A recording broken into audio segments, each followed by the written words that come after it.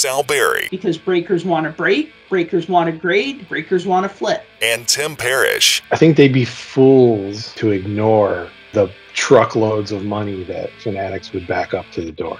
This is the Puck Junk Podcast. Hello and welcome to the Puck Junk Hockey Podcast. I'm Sal Berry and with me is Tim Parish, and today we're going to talk about a whole bunch of hockey card and hobby related stuff. This is just going to be kind of like a hodgepodge, a mishmash, a bricolage of different topics that just come together to form this episode. So, Tim, how you been? I've been all right. Sometimes I cry to myself, but no one listens or sees it. So I am going to be doing another card show. I just wanted to give everybody a heads up. It's another one of those card shows at the Rosemont Skyline Room, Ludex Card Show at the Skyline Room. That's at 6920 North Manheim Road in Rosemont. Admission is free. It's Saturday, September 24th from 9 a.m. to 4 p.m. There are 3 autograph guests. 1 baseball guy, 1 football guy, and 1 hockey guy. A hockey guy? The free autograph guest is Ozzie Guillen, who played for the Chicago White Sox a long time, and then he was the manager of the team when they won the World Series in 2005. So Ozzie Guillen is signing autographs for free at the show. 1985 Chicago Bear Matt Suey, who was part of the Super Bowl 20 championship team, he's signing autographs. There is a cost for his autograph. It's $20, but then what they do is they give you a $20 coupon that you could basically spend at any dealer's table. You spend $20, but then you get like a $20 voucher that you can use at any dealer at the show. The third person who's signing autographs is Dale Talon, who played for the Blackhawks and also the Penguins, I might add. He was also a color commentator for the Blackhawks for a long time, and then he was also the team GM. Then he went over and he was the GM for the Florida Panthers for a while. So his autographs are $20 for a trading card or $25 for anything else. So yeah, 3 different autograph guests, a former White Sox player, a former Bears player, and a former Blackhawks player. And then, of course, I'll be there selling mostly hockey, but I'll have other stuff too. So if you come to the show on Saturday, September 24th, please stop by and say hi. I'll have a link to it in the comments. What's Dale Talon doing now? Last I heard, he was like a scout for the Canucks or something. I think the last I heard, like him and John Shannon like signed on to be scouts or something like that for the Canucks. I don't know if that's still going on or not, because that wasn't that long ago. It was a few months back. You know, Talon's an interesting dude. I'd love to see him on like NHL Network or something, you know, just one of the talking heads on that, you know, every now and then. I mean, he's done a lot. I mean, he was a player, he was a GM, and then of course he was a broadcaster, player, broadcaster, GM, and other stuff. So he's done everything. Yeah, definitely has an eclectic mix of jobs that he could speak about. Yeah. Well, this will be the first time he'll be doing an autograph signing in Chicago since he was fired way back in like 2009, no, 2010, right before the team won the championship. He was demoted, and then he ended up leaving the team to take a job with the Panthers. So this is kind of like, you know, his first time back at a convention in Chicago, because he used to be a regular at the Blackhawk conventions, and he used to be a regular at a lot of the things in the 90s that I would go to. I remember getting some Canucks hockey cards signed by him in the early 90s, and he was sitting at a table, and I remember him looking at them and going, "Oh my God, look at this guy," or something, as he's looking at his picture from 20 years before. And I remembered he would take his card, he would turn it sideways so that he could do a nice big autograph lengthwise. So it was like running up the side of the card, but it looked really nice autograph. Perfect. So let's talk about the National. They announced this a little while ago, but we wanted to talk about this. So the National Sports Collectors Convention announced that they're going to be in Chicago in 2023 and in 2025, and they're going to be in Cleveland for 2024. I don't know if Atlantic City was necessarily poorly received. I just think it's that they do every other year in Chicago, and then it seems like the other year it's either going to be in Atlantic City, Baltimore, or Cleveland. I mean, there's a few other places it's been in. It's But been that way in the quote unquote modern era. It has been in other places. Like it went down south before, it went west before, but we're talking honestly, based off of the population of collectors that are out there now, it hasn't been in one of those places since most of these people have been collecting. Let's put it that way. There's a lot of reasons for that. A lot of reasons. Well, let's hear it. Well, they try to put it in a location that is going to generate a large population base.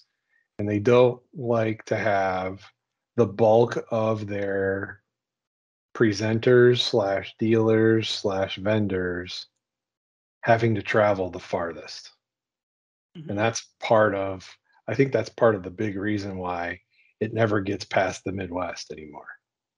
Because almost everything is from Midwest to East Coast. Does that mean that there's nothing out west and nothing down south? No, absolutely not. It just means that the vast majority of what they're trying to cater to, I think, has a little more accessibility that way.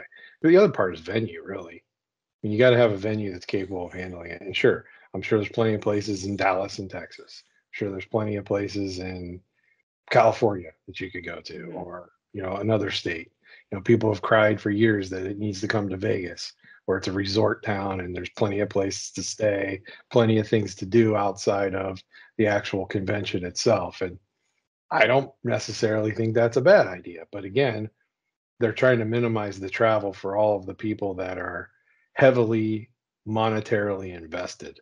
And I think that's the reason why we see it East Coast, Midwest, back and forth. That's a good point. I mean, if you look to in 2 years now, it's going to be in Cleveland, which is not really East Coast. That's still Midwest. We're just going Midwest, Chicago, Midwest, Cleveland, Midwest back to Chicago. And that's the thing. It never gets further west of Chicago. Could it go to St. Louis? I could see them entertaining that. Nashville? Absolutely. Even Texas. But going further west than that, I don't know. But there might be a one-off in the next 10 years. It's hard to say. I think the thing is, and I've said this before, okay, so talk about where all the big boys are located, right? You got Topps in New York. You got Panini in Texas. You got Upper Deck in California. I don't know where Fanatics is. Kind of all over the place because they buy everybody up. Yeah, I think their headquarters, I don't know if it still is. It used to be in Jacksonville, Florida. Yeah, that sounds right. But I think they have operations in New York. And I mean, like you said, there's stuff worldwide because of how big the company is and how many different offshoots and subsidiaries that they have within. But I think the card function right now is probably either Jacksonville or New York. I couldn't tell you for sure. It's easy for all of these places to converge in Chicago. I know it's not geographically centralized, but travel-wise, it's central. I mean, I guess any of the big cities, you could get multiple flights.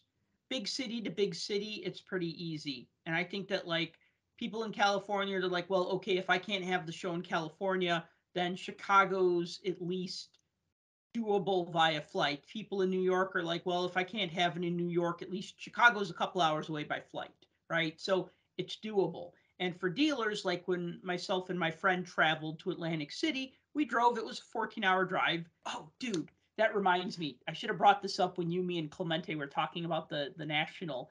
When we drove through Pennsylvania, dude, they have these awesome, I don't know what you call them, convenience stores called Sheets. Did they have those when you lived there? Of course they did. Dude, Sheets is like a 7-Eleven, but they make food hot and fresh. This is hilarious that you're No, because it was like 11 o'clock and I was hungry and I didn't want McDonald's. And I walk in there and I'm just expecting like they're going to have like a grab and go hot dog or something, or a grab and go slice of pizza. So I'm like walking around and I'm like, MTO, made to order. And I'm like, where's the food? And I'm like walking around and I'm like, where's the food? And they're like, oh, you order it. I'm like, oh, what do? You go to that touch screen and you go through it and you pick what you want. I'm like, oh my God, where was this when I was 16? Of course, I wasn't in Pennsylvania, but I mean, oh my God. And they're just like, yeah, you want a hamburger? We'll just make it for you right now. You know what I mean? And it's like, like midnight. And I'm like, this is so awesome. All right. Well, since you brought it up, I had to. Sheets is half of the state. The other half of the state, they have something called Wawa. And so I don't know, as you got to the eastern side of the state and closer to New Jersey, they have Wawas. Been there And too. They're it's, not as yeah, good. you said it.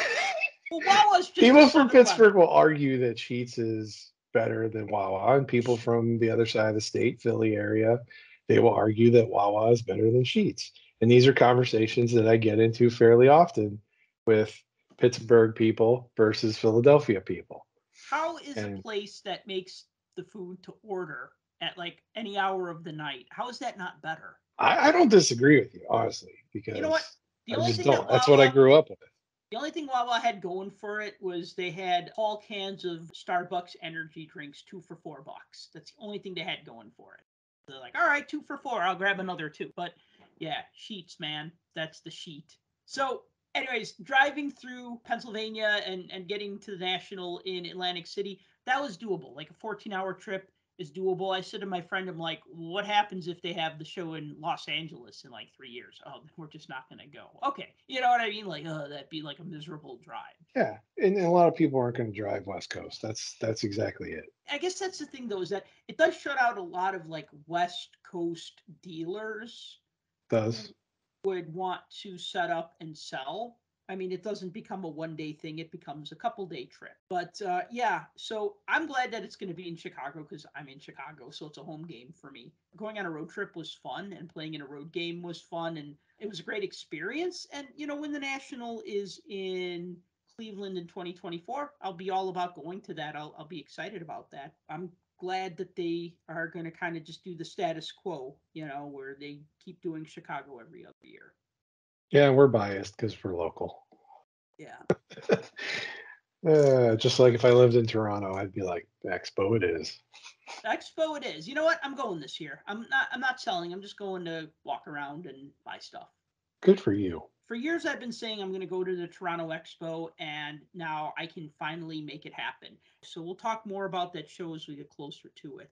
Did you experience any of the quote unquote negativity that Atlantic City had to offer while you were there? Or did you just pretty much, you were at the show, out of the show, back to the hotel? You didn't really deal with a lot of stuff.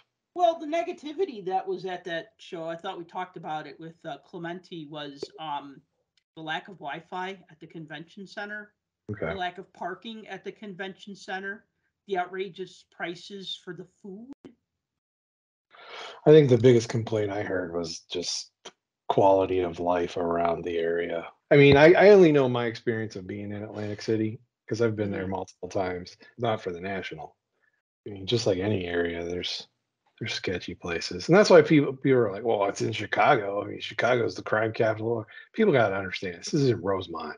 So anything you see on the national news all the time of people getting shot and killed on a daily basis, that is not Rosemont.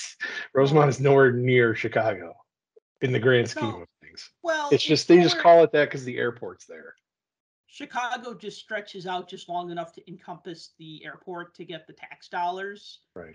But on like either side of it, it's like not Chicago. No.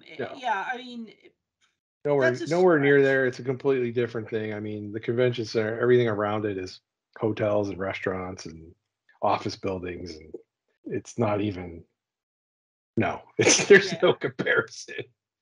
yeah. So anyway, not to beat a So dead horse, but let's talk about trading card database and sports lots combining their efforts for data. So could this mean that we're finally going to get pictures on sport lots? I don't think so.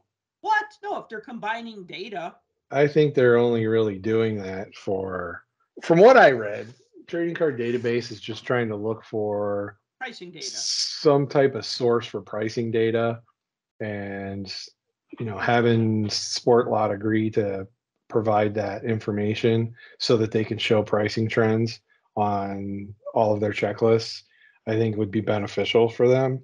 So I think that's why they're doing it. And in return, Sportlots is getting access to all the non-sport stuff so they can expand that out because they haven't really done much with non-sport up to this point. So I think that's what their goal is to try to get that available for more sellers on there so that there's a bigger exposure. Things like gaming cards and movie cards and all that kind of stuff. So I doubt you're going to see a format change to the site of Sport Lots to allow for better user experience. I'm trying to put that. I'm trying to put that lightly because I do like Sport Lots. Oh But no, it has so many problems. You have to figure out how to use Sport Lots. And you know what? I've you been do. using it quite a bit lately because I've been buying up a lot of cheap cards to finish sets. And I like it, but it's work. Like you said, when we talked about ways to complete your sets, and I said this was the one that I didn't really use a lot, and you said, oh, it's good, it's just work. And you're right. This is not like I'm going to hop on Sport Lots and buy a couple of cards and be done in 15 minutes. This is like an hour. This is where you find the guy that's selling the one card that you need for 18 cents has nothing else that you want. So then you decide to buy the card from somebody else for 22 cents because he has 30 other cards that you want. And you figure, well, if I'm going to pay $4 shipping, I might as well get 40 cards for that. Well, if you get one card, shipping is usually like $1.25. I mean, I remember buying 4 cards from Canada, which came to like $1.50, and I think the shipping was $1.50, and then I think with tax and everything, all was said and done, I got 4 cards for about $4. But they were 4 cards that I wanted, and I was happy to pay $1 a piece for.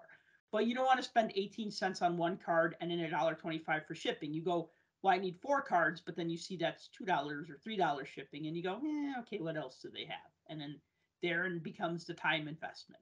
What would save me time is if they had little thumbnail images, because sometimes I forget, especially if I'm outside of hockey, like, wait, what does the 87 Topps football design look like? Is that this one or is that that one? And so I wish it just had the little thumbnail picture. So you go, oh, yeah, okay, I know what card that is.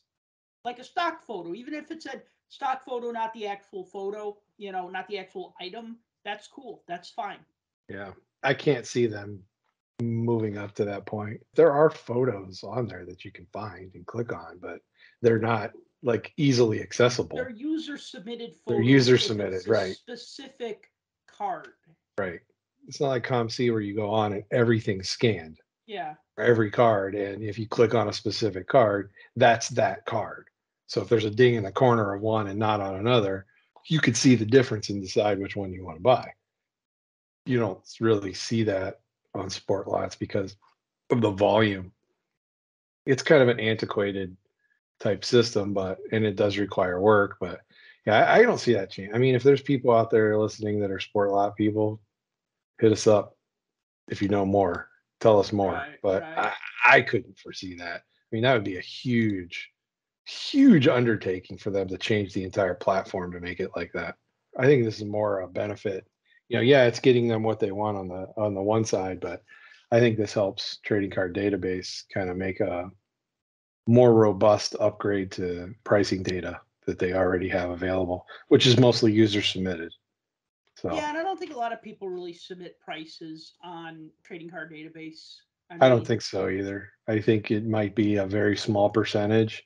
I mean, I do sometimes, but that's mostly for like my own PC on there. Like if I've got, Bill Guerin cards that I might be logging on there, and I know I bought 2 of them on eBay for whatever, or I picked one up at a card show for whatever, I'll put it in there and I'll submit it, and that way I have it, and so I can go back and look and be like, oh yeah, I paid $3 for that, or oh yeah, that's the one I paid $54 with shipping. So at least I know. But that's for my own reference. I mean, again, I'm not the guy that's trying to look for, oh, what's my collection worth? I don't really care. But I just do that so I can look back and remember, oh yeah, I paid $4 for this. And here's another one listed for like $78. So mhm. I'm not buying that one. Right, right, yeah. Trading card database I use for a lot of things. I mean, mainly to research players, like what cards they have and stuff. I don't really think about that like when I'm looking for a price on something. Sometimes it's more just like, what set is this insert from? Yeah. Or how many cards does this guy have? I want to get something autographed. Let's browse the image gallery and just see what cards he has. I probably utilize trading card database at least once every day. And if I don't do it once every day, it's at least 4 times a week, easily. And it's for all of the same reasons you are. I mean, in fact, on Sunday, we were watching football games and, Presley Harvin, the punter for the Steelers, I was like, I wonder, does he have any cards? So popped up trading card database just to see. Sure enough, he has 12 cards. They're all from contenders, and every one of them's autographed. He might have more. Those are the only ones that are logged on there. So, well, the only thing that I will use Beckett for the online price guide. Now, I don't have a subscription to that, so I can't see the prices. me But neither. what I like that for is like let me give you an example, right? Like let's say I have a Mario Lemieux card and it's card number 1, but I have no idea what year it's from. I could put in Mario Lemieux space 1 and it'll list every Mario Lemieux that is card number 1. So of course in my example it'll list 88 tops, 88 O-Pee-Chee, 89 tops, 89 O-Pee-Chee because he was card number 1 in those 4 sets. But then any other like insert set where he might be the first card, or later sets where he was like the first card. So that helps a lot, especially if it's like, okay, this is a Wayne Gretzky and the number on the back is GL25, and I have no idea what that is, and I can't make out the copyright date, and it's a Topps card, and I'll put in that data, and it'll usually like pull like the specific card. Whereas if I try that on Trading Card Database, it'll just give me search result Wayne Gretzky, search result Mario Lemieux, but not like the specific card or insert set. I agree. I use a combination of the two sometimes. I'll also use ComC too, because you can search. You search in the main bar, like Mario Lemieux, and then over on the sidebar, you can search within the search, Right. and I'll put in like something else. Like if I only want to see the Topps cards, I'll put that in, and it'll show me just Topps or whatever. There's plenty of ways to skin a cat. Yeah.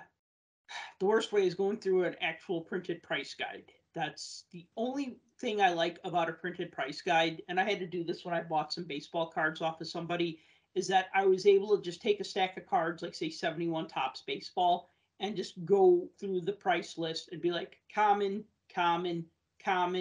ooh, rookie card, common, oh wow, this one's a $20 card. You know what I mean? Even if it's not a $20 card, at least I knew it was significantly worth more than a common.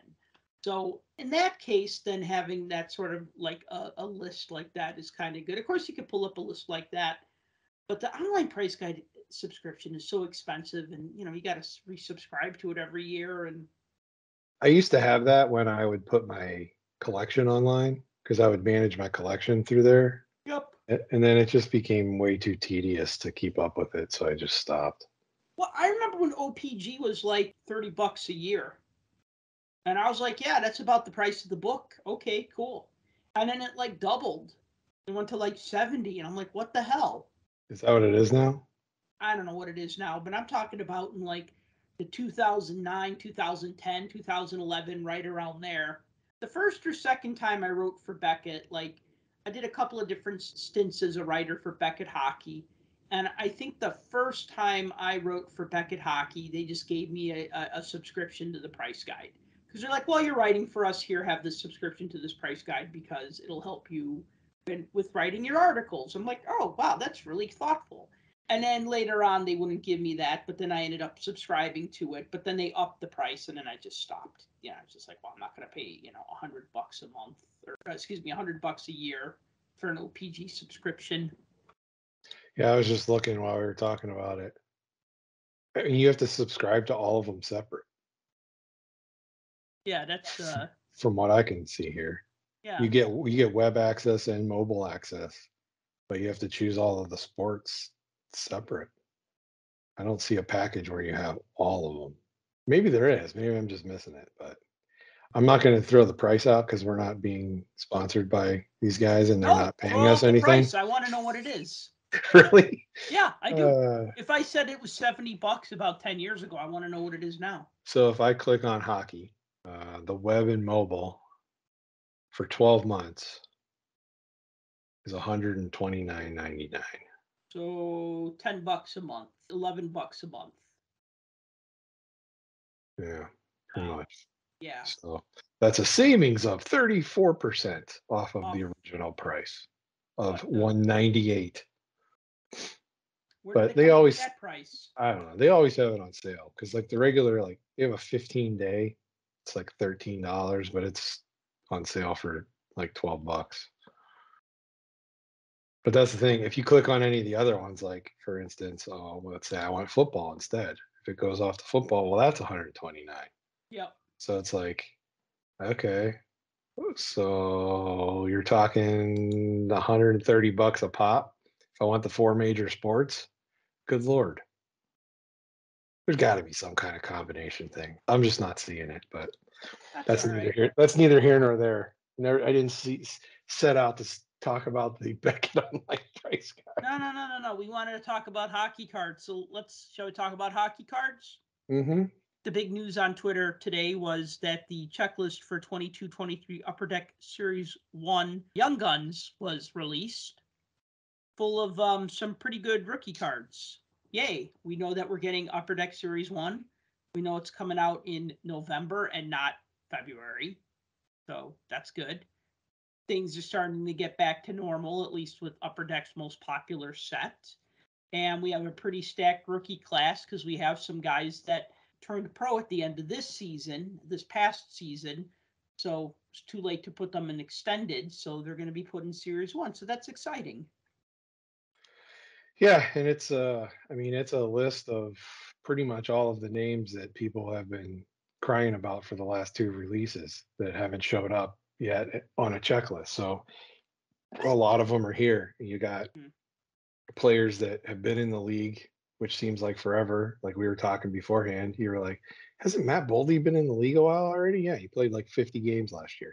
So the Matt Boldy card kicks it off, which we already knew he was going to be in there because I think he was the preview image for the Young Guns on there. But you've got Matty Beniers in there. You've got Owen Power in there. So 2 of the top draft picks. You got Marco Rossi, who a lot of people are going to sock that one away because that could be a sneaky good one. Lucas Reichel is in that list. Jack Quinn is in there. Lucas Donstol's in there. I think the Penguins have Valtteri Puustinen is on the list.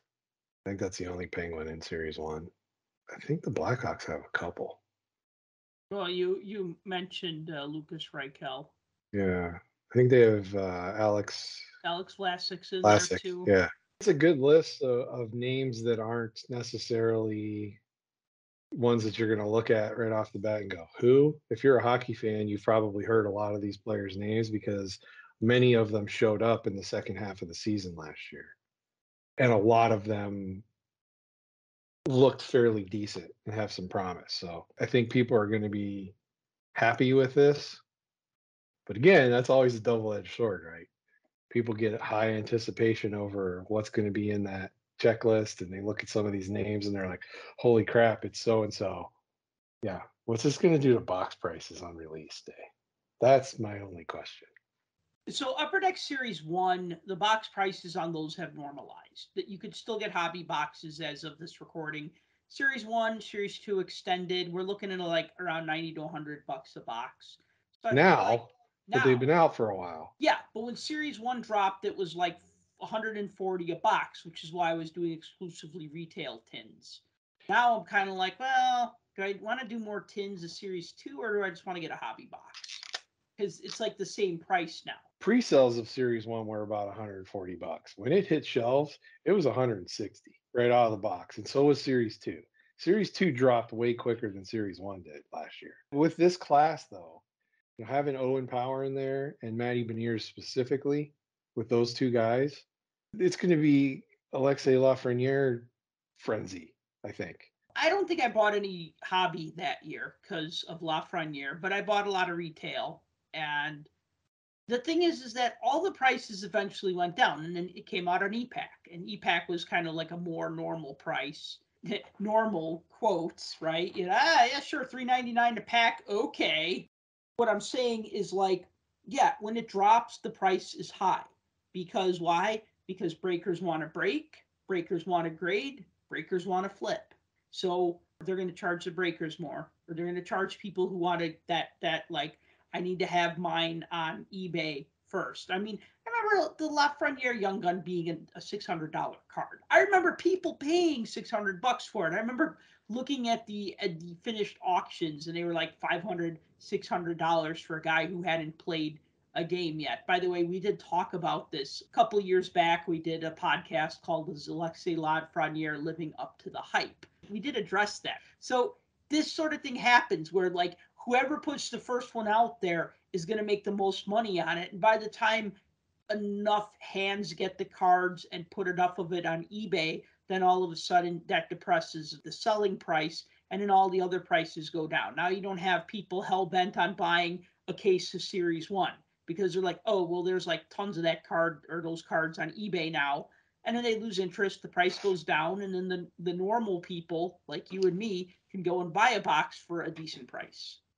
Well, and breakers aside, I'm not even talking about the breakers. I was talking more of the resellers that are out there, the bigger, the bigger online retailers and even the local card shops. I mean, those are the price points that were up there. And you're right. If it's us buying it, I mean, obviously you'd love to go out there the first day and grab a product when it drops. Be like, yeah, I got fresh box, brand new stuff. But you're gonna pay for it. If you wait to buy Series 1 when Series 2 comes out, it's going to be less. Yeah. If you wait to buy Series 2 when Extended comes out, it's going to be less.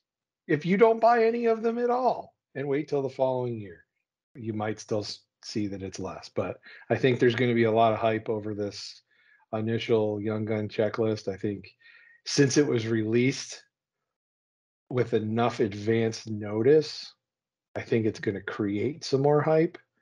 And the fact that we're going into the start of the season here, and you have a lot of these guys that are potentially going to be on the starting opening day rosters, it's going to have some push. It would not shock me in the least if you did not see box prices push over the 160 mark out the door right off the bat. You could probably buy them for less now in pre-sale, but once these hit and are available, I could see this up there, at least for a while. All right, what's that you want to talk about next? You want to talk about O-Pee-Chee as long as we're on the topic of 22-23? Sure. All right, so O-Pee-Chee's happening, and it's going to happen in March 15th of 23. So instead of it being an early release, it's going to be a later release. That makes me hope that it's going to have a stronger rookie class.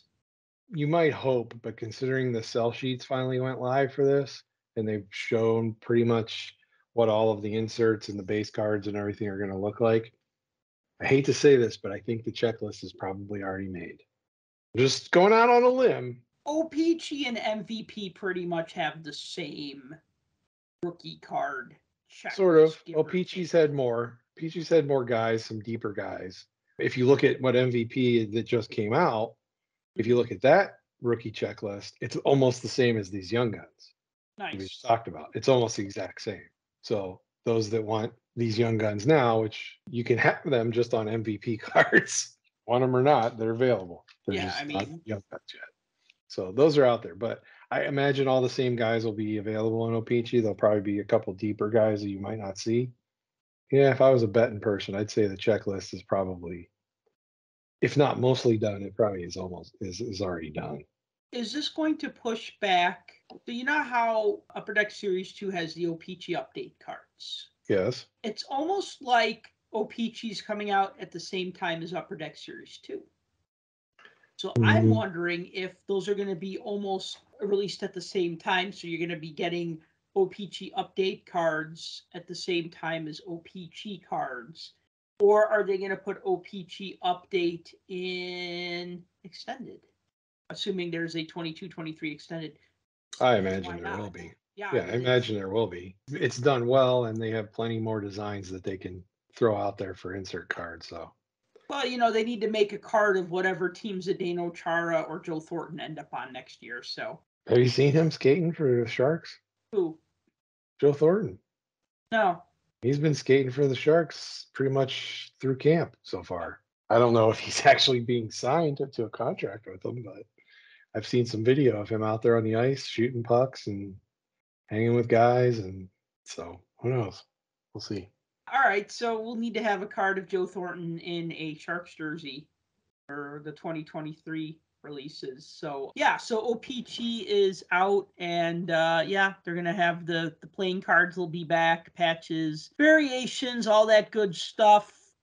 I don't mind O-Pee-Chee being an early release. I don't mind it being a late release. I don't really care. I mean, I remember 06-07, I want to say it was a later release that year.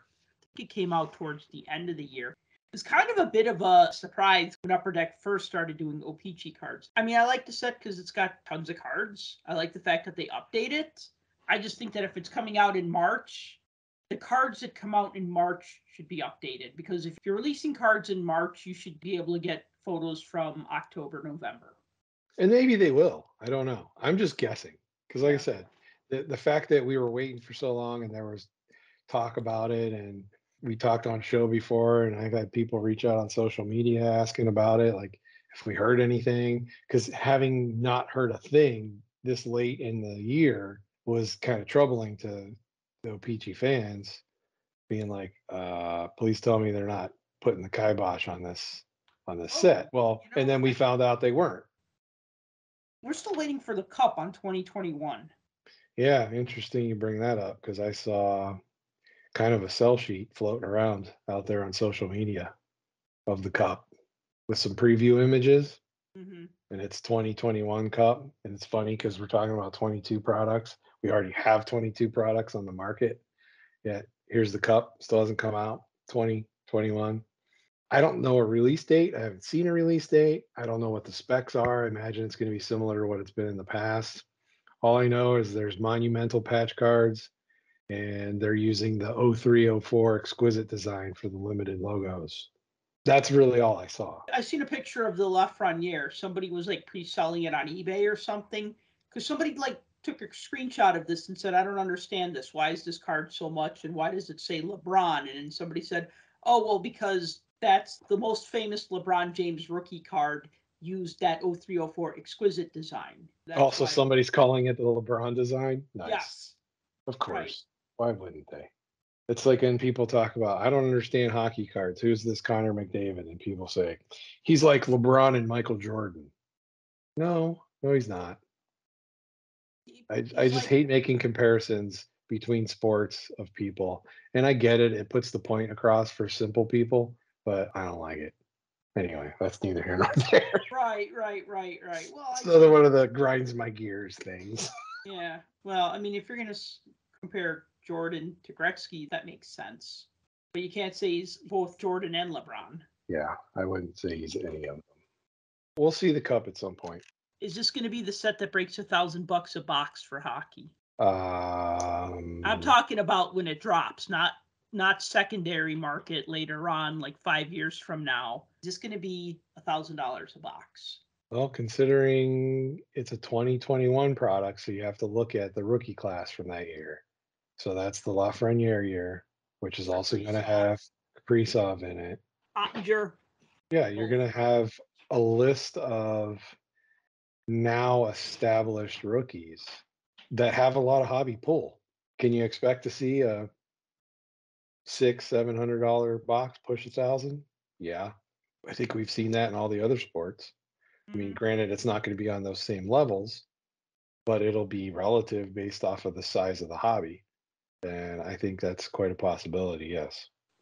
So, speaking of expensive boxes, talk about the 2021 Skybox Metal Universe Champion set, because wasn't this an expensive box? Yeah, these are selling right out the door like $600-700, and then they got up to over 1,000 within a few days of them being for sale. The Skybox Metal Universe Champions is the multi-sport set. So this is what people have to remember. This isn't Metal Universe Hockey. This is the champion set. So basically, it's Upper Deck pulling from all of their sports licenses that they have with various athletes and whatnot to come up with a hodgepodge mixed sports set, kind of like what Goodwin Champions is. So you have this mix of everything. What I found interesting about this is there's only 3 hockey players on the entire checklist. Wow. 3. And it's Matt Savoy, Shane Wright, and Gretzky. That's it. No one else. So if you look at the entire breadth of the checklist, from base card all the way down to every insert, those are the only 3. What do you know about Matt Savoy?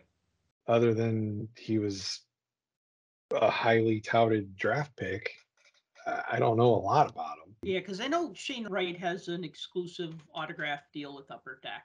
Oh, Matt does too. After the rookie photo shoot, when rookie camp started across the NHL, Upper Deck posted a number of things showing him signing for their exclusive Upper Deck products through their UDA licenses. So like pucks and sticks and helmets and gloves and all that kind of stuff that they normally get signed by their players. But he's a pretty decent player.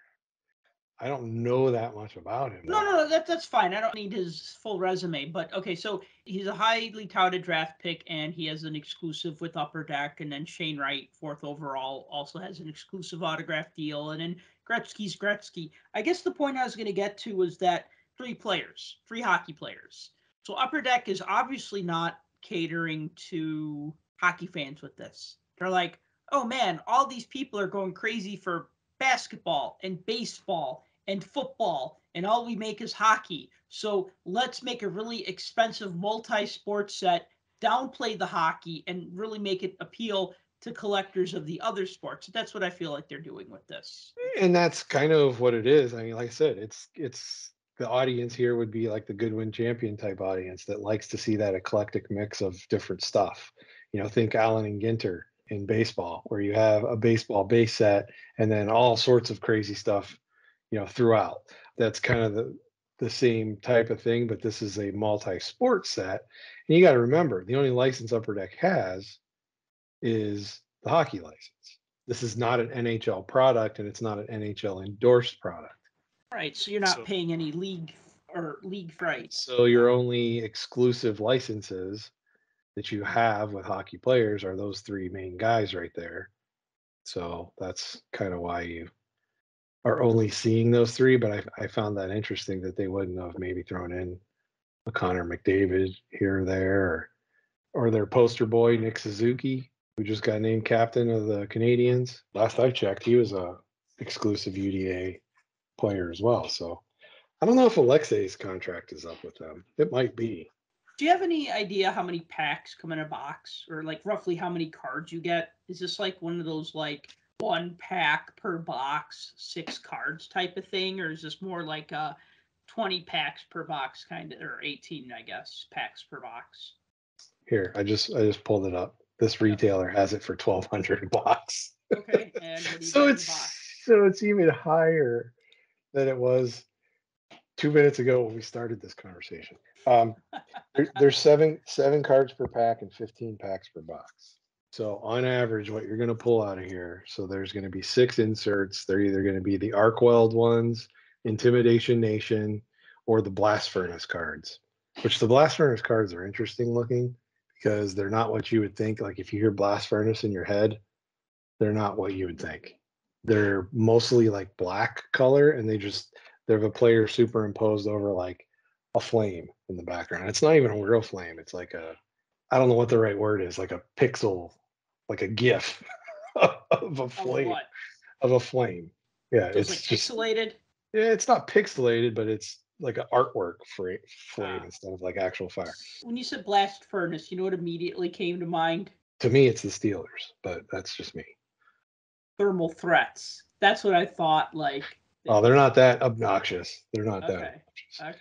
Okay. So you also get 3 premium cards, which are basically a subset with the same players from the base set, just a little different stock, different design.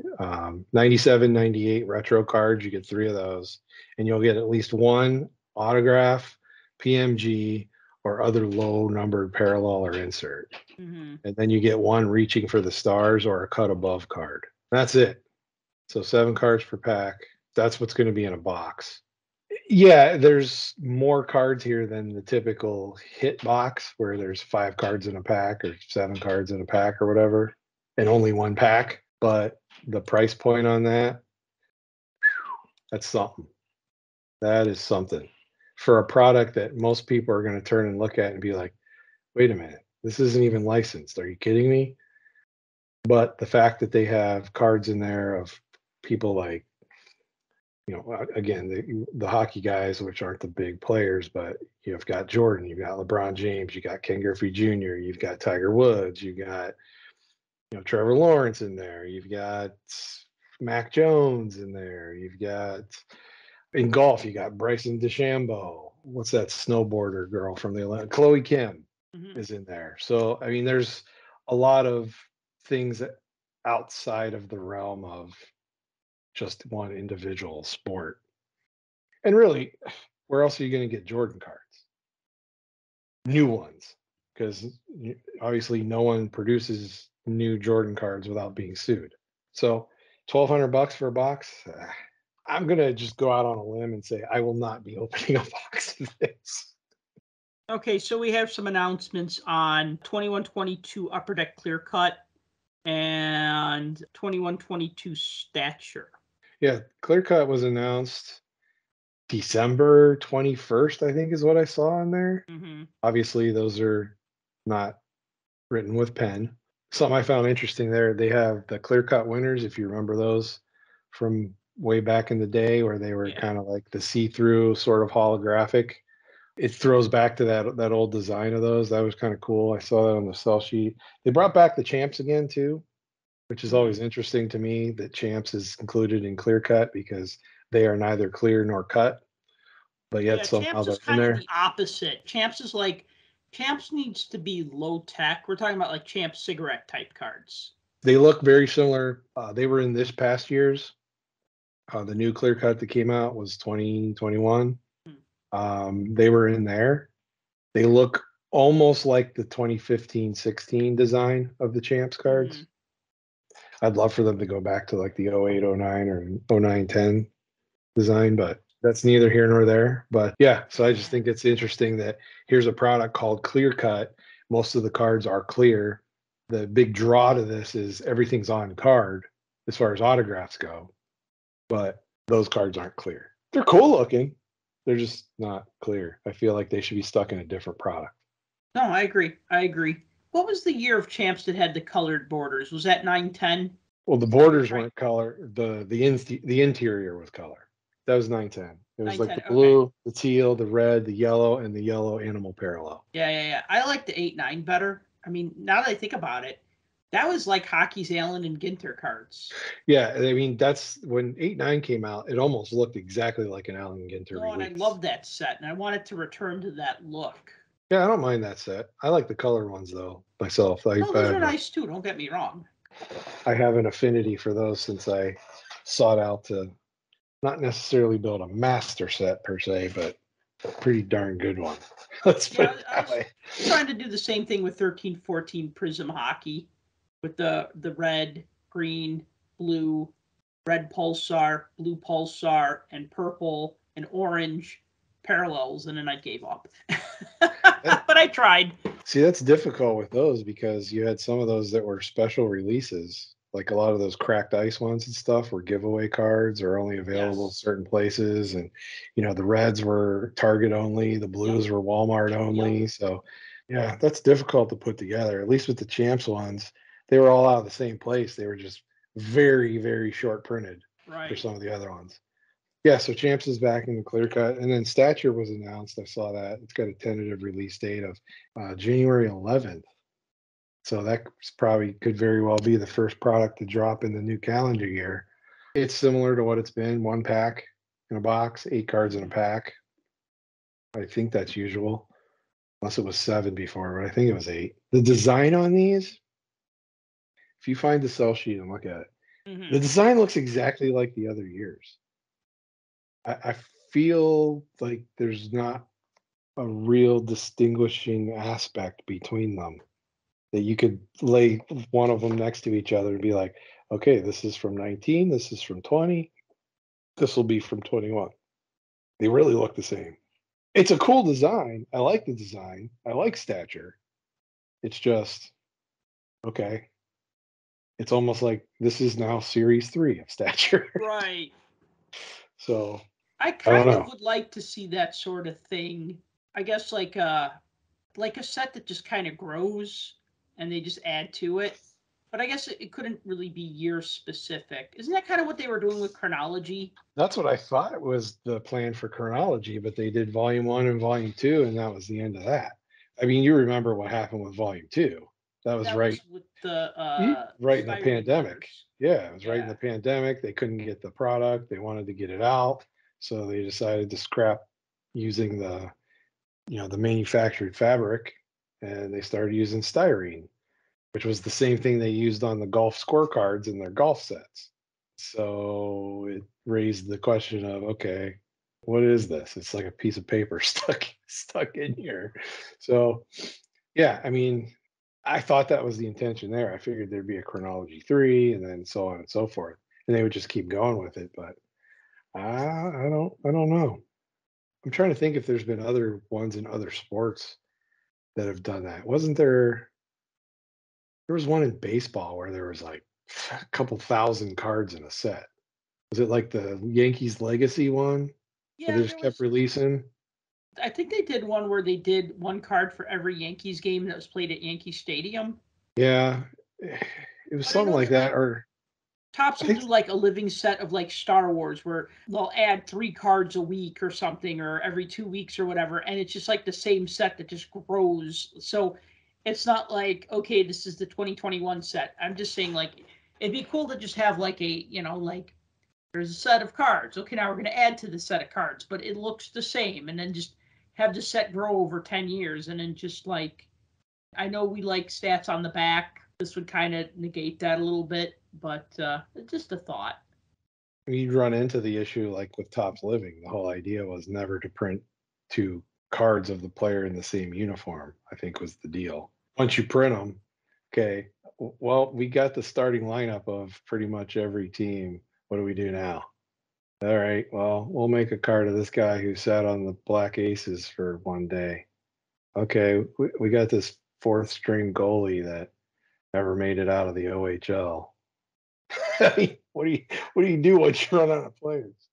Yeah, well, hey, if they're going to do Black Aces, then I'll finally get a Carter Hutton as a Chicago Blackhawks card for There my you go. Carter Hutton collection. And he's Either that or since you make the retired, so he's not going to have any cards coming out anytime soon. either that or you make the checklist small enough that you can do a grouping of maybe 50 guys here and then 50 guys next year and then 50 guys. That way, by the time you're running out of guys, you have a whole new class of people recycled that you can use again. Might get stale with the design though. People might get sick of it. Not if it's a nice design. If it's not too distracting, if it's kind of got a classic look to it, if it's not too gimmicky, then I think they'd be fine with it. Make the fronts the same, but not the backs. Make the backs different so you can tell the difference. Well, just at the bottom, you could put Series 1, Series 2, Series 10, Series whatever. Because I would hate them to just have the date and you have to use my old eyes to read what that date says. Yeah, I know, man. Doesn't it suck that like the text on trading cards gets smaller and smaller, but the collectors get older and older? Well, I know there's a lot of young blood now in the hobby, and that's a great thing. But one thing, the guys who founded Upper Deck, the one thing that they wanted was they wanted the numbers to be big and easy to read. And if you think of those first couple of years of baseball and the first couple of years of hockey, notice they had nice, easy to read numbers on them. That was by design. Yeah, I'm going to blame it on the lighting in the room that I look at most of my cards in, but I've had to resort to a little monocle magnifier that Oh I yeah, have I to got look I at. got this sitting right here on my desk, a little Yeah, loop that I use all the time. mine's not that quite sophisticated. Mine looks like it was a piece of glass that fell out of somebody's reading glasses, but it works. Gets the You job should done. start wearing the monocle. That should just be your thing when you go to shows. People start calling me Uncle Pennybags. Wear a top hat, Wear a top hat. There you go. curl Go my mustache. full on Monopoly man. Yeah, there you go. So Art of Hockey supposed to come out, Yeah, and it did. what's up with this set? Like, is it still summer? It is Oh, until the 22nd. Then it's it, fall. we Until have to September 22nd is the first day of fall. we have to ask Brian Gray if it's still summer because I remember seeing the preview for this, and I think we mentioned it on one of the shows before and talked about it. It was supposed to come out in like May or June. And I thought most of the images of the cards look great.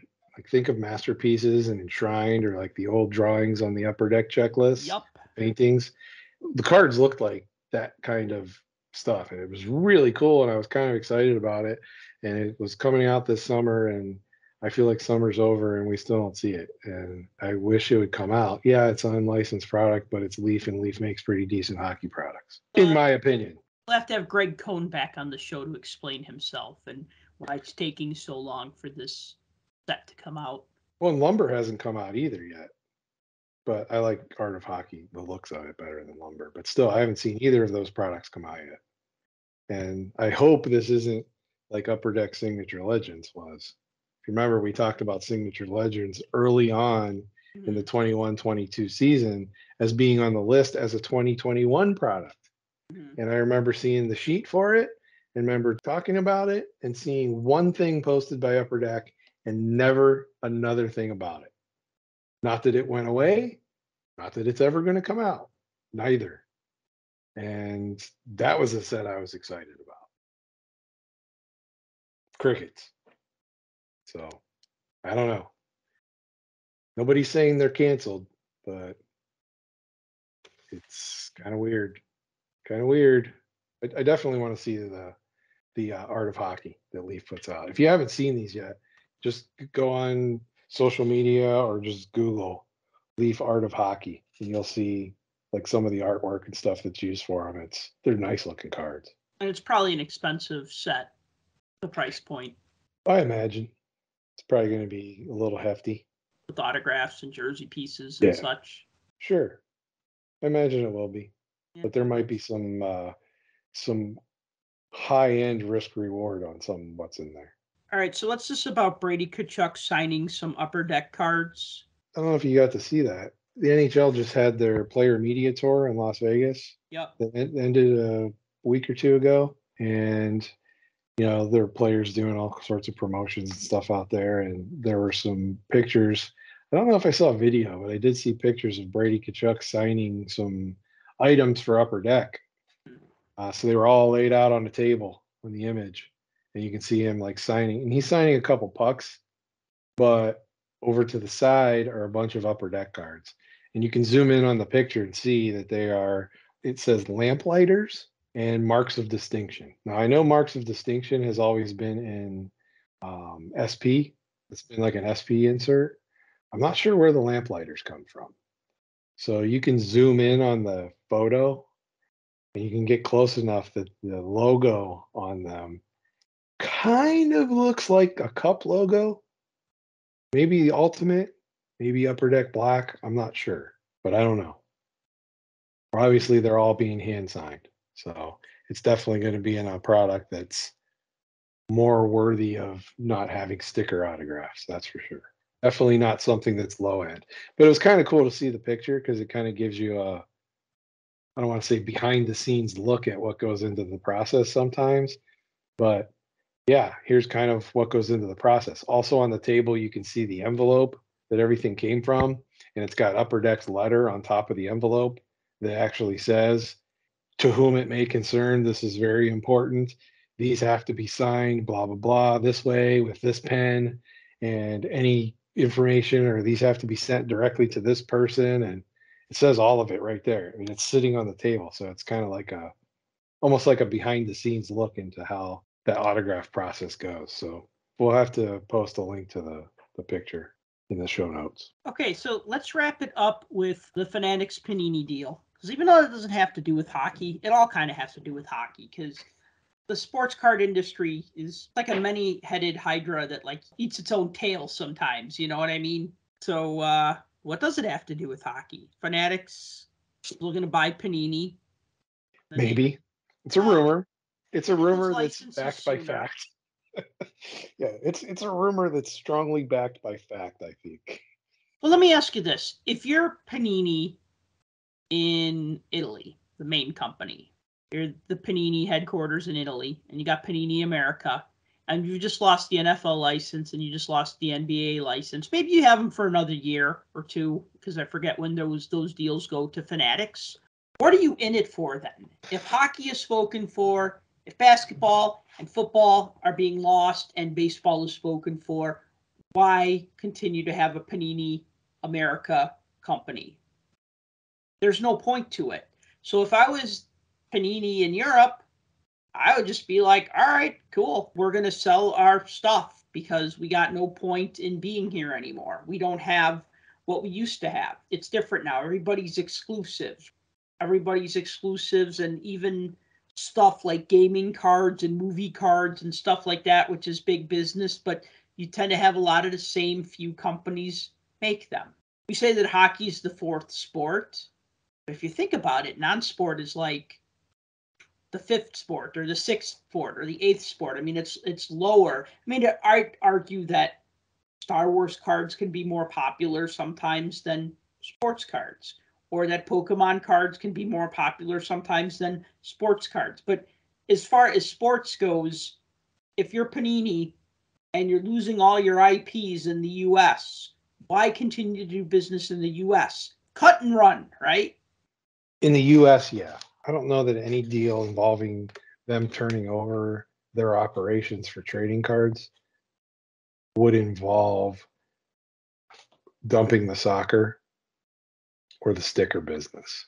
Maybe it'll dump the soccer, but I can't see it doing the sticker business or the delicious sandwiches. Do they own that too?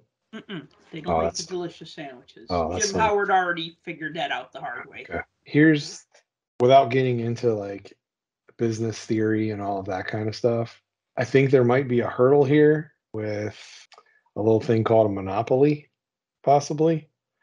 But I'm not sure that anybody in the, I guess, who regulates that kind of stuff, the SEC. I'm not sure anybody at the upper levels is looking at the trading card industry going, yeah, we're going after them because that's a monopoly. They have bigger fish to fry with like bigger businesses. So I don't know that they would do that, at least in the beginning, right? But is there a possible reality that this could happen? Yes. Could they buy out Panini and Panini's operation, take over the licensing of all of the brand names that Panini has license for, Prism, for instance?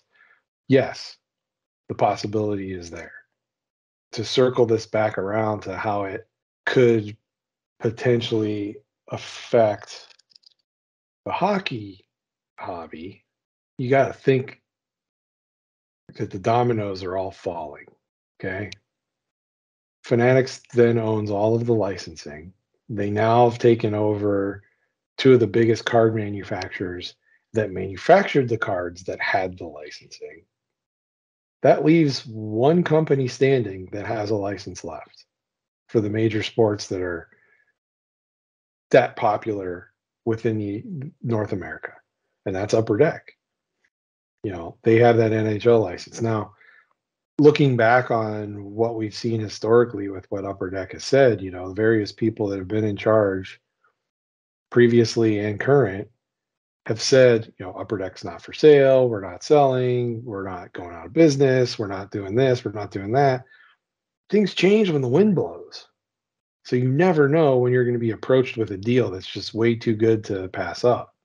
And if you can roll things into it like, okay, you're going to pay us whatever ungodly number for our company, but you have to give us some assurances that you're not going to fire everybody and do this and that. And if you're comfortable with the deal, what business owner or conglomerate isn't going to be like, okay, we'll take our money and leave? A lot of them will. Again, not to say that Upper Deck is for sale, but let's look at the facts here that we know. Fanatics already has a deal with the NHL for apparel, and they have for a while. The NHL has dealt with Upper Deck multiple times, going all the way back to 1990, granting them licenses pretty much the entire time that they've been manufacturing hockey cards. And every time that license has come up for renewal, it's gone to Upper Deck in one form or another. When they've split it amongst other companies, Upper Deck's always been one of the companies that's been in the mix.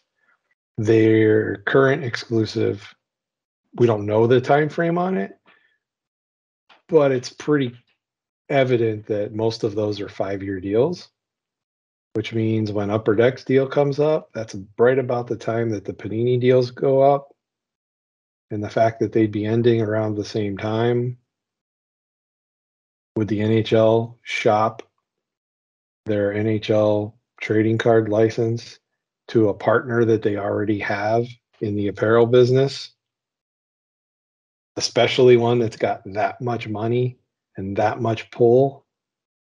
and has established itself now as being the major player when it comes to that kind of thing, I think they'd be fools from a financial standpoint to ignore the truckloads of money that Fanatics would back up to the door to have that license. So a while back when we did talk about this before, two things I want to bring up. When I talked with the Players Association back at the end of last year, now of course this was almost a year ago, but they said we're happy with the job that Upper Deck is doing and we're not looking to make a change at this time. They kept it kind of like light and breezy. Well, to the point, because they didn't want to say anything negative about Fanatics. And he told me, he said, and this was somebody with the Players Association, and this was for an article that I wrote for the Hockey News. He said, I don't want to say anything bad about Fanatics. We're very happy with our partnership with Fanatics. We're also very happy with our partnership with Upper Deck. And at this time, we had no need or didn't see a need to change what we were doing. So I remember that. I also remember you saying, and this was your theory, you said that Upper Deck can wait and see. You know what? If things are going great for them or get better for them for some reason, then that's fine. And if things start to turn south, then they could throw in with Fanatics. In other words, they don't have to force their hand because they still have the hockey license. If they were going to lose the hockey license in 2 years or something, then they might say, all right, maybe we'll sell our company now, right? Or the Players Association, same idea. They could wait and see. They could see how things spell out for them. If baseball, football, and basketball cards all of a sudden became way more popular or become way more popular because of however Fanatics is marketing and promoting those products, then they might say, we want a piece of that. And you know what? We'd really like to see Topps hockey cards back on the market. Or they might say, they're not doing anything special, and we kind of like being with a company who only has eyes for us. Yeah, there's that aspect to it. I think this goes even deeper than that. Because look, people have been complaining for the last couple months that Panini has like absolutely nothing on their sell calendar for the rest of the year, with very few exceptions. And people are like, well, wait a minute, the licenses aren't completely up yet. They still have all these products that they could put out, yet nothing's on these sell sheets. There are rumors, again, and I'm not here to spread rumors, I will just merely point them out. There are rumors that Fanatics has a deal with one of the major printing companies that makes many of the trading cards that are produced by the biggest manufacturers. It's not necessarily an exclusive deal, but it's some type of preferential deal. That if anything comes across their desk and it's a Fanatics product, that moves to the top of the pile. If that's the case, and granted, they have the money to be able to throw around like that and put people in their pockets. If that's the case, that could be one of the reasons that other companies are like, yeah, we have all these products we wanted to put out and we can't because we can't get them printed. So what do? We can't get the print stock. Oh, we can't get this. We can't get that. It's not even any of that anymore. It's we can't get the printers to print them. So if it's come down to that and the printers are now in Fanatics pockets, not that they own them, but they're being influenced by them, then what do people do? Because there's only so many printers available that have the capacity to handle these types of print jobs, right? This isn't like you're sending your flyer for your band playing on Saturday night to be printed by the local copy machine place. Right. We're talking huge volumes of printing that are going on. We've seen it this past year that Upper Decks had a bunch of cards that were printed in Italy, which caused some different fonts to show up on cards that weren't normally there. And people questioned it, and it, they've been printed elsewhere using different printers with different ink and different paper. And, there's a myriad of things that go into that kind of thing.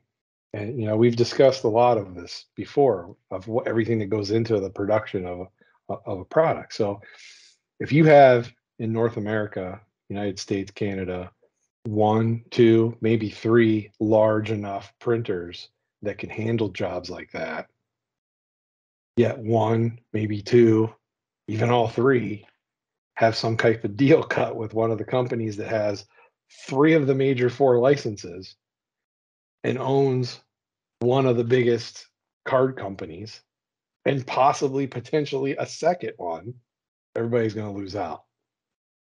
Because if it's a case of, well, this guy paid me this much, I'm doing his stuff first, and then you guys are going to have to wait till we're done.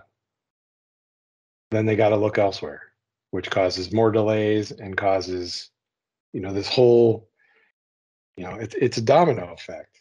It's like a waterfall, it's just one thing after another. And ultimately, who does it affect? It affects the collectors, right? Because we're sitting here waiting for product. We don't get product because there isn't any product. And we're just waiting and we're waiting and we're waiting. And then when it does come out, it's at a price point that's so ungodly that none of us can afford it.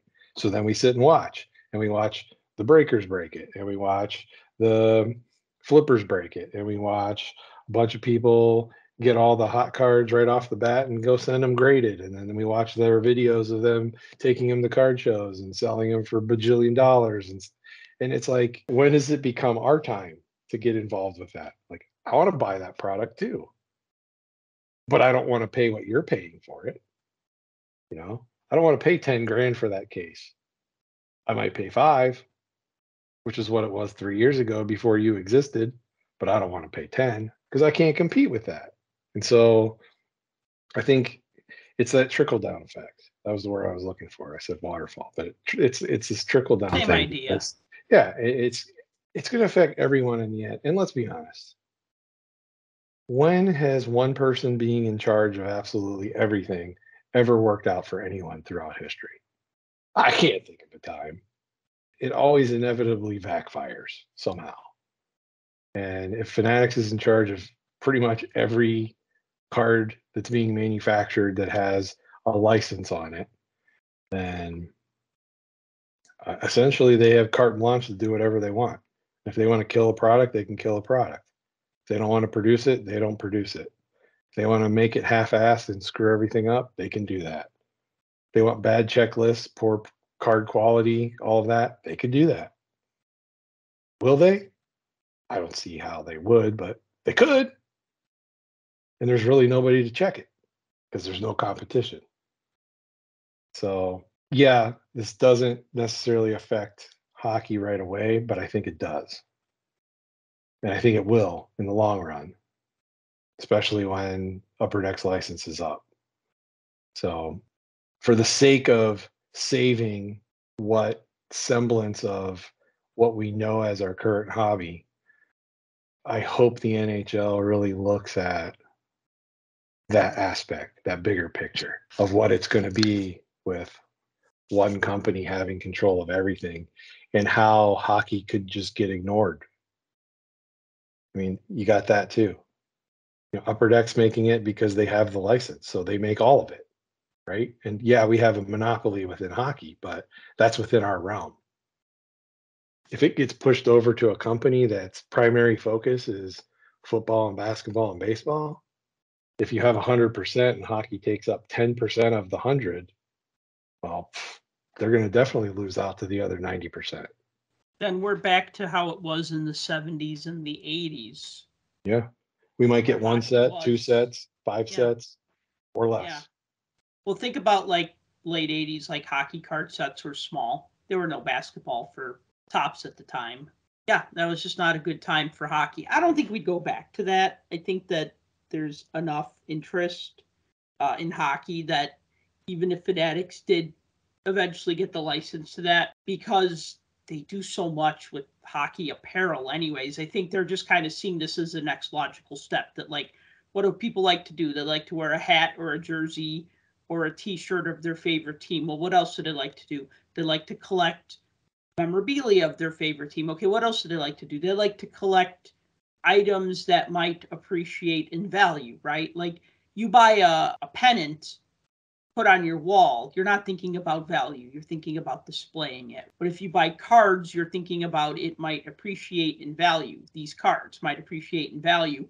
So this just seems like the next logical step for them in that direction. I don't know. I mean, there's the other argument too of this whole thing is maybe they go after Upper Deck not because they want the card license, but because they want the exclusives.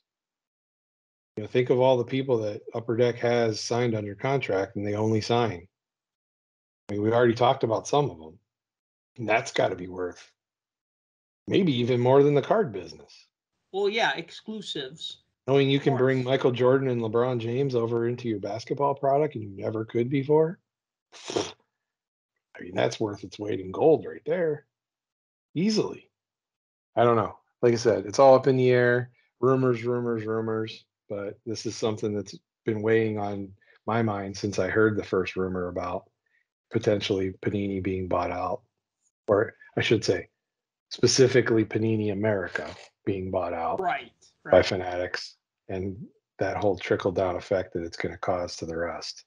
But it'll be interesting to see. I think we'll know sooner rather than later how this is going to play out. I think probably before the end of the year. Yeah, with Panini, yes. But with Upper Deck, I think that's going to be status quo for a little while. At least till the license goes away or is up for renewal. Right. Or, maybe Fanatics makes a boatload of money with basketball cards, and then they say, okay, now we really need to buy Upper Deck because we really want that LeBron autograph right. So we want the Michael Jordan autograph right. We want the rights to these premier players that Upper Deck has. Yeah, that is a good point, is getting those rights as well. It'll be interesting to see. I hope in the end there's still something for all of us. Well, there will always be something to collect. I mean, if not, we got plenty of stuff that was manufactured prior to that point that's out there that we can go after. That's what I do. When collecting new stuff prices me out, I go backwards. That's what I did a lot in the late 2000s, early 2010s. I didn't have a lot of money, and so I was buying stuff that was cheap, and I still enjoyed it, because when you love collecting, you love collecting. And you might say, well, I wish I could afford these cards, but hey, here's something else that I could afford, and that's enjoyable too. Like we say, collect what you like.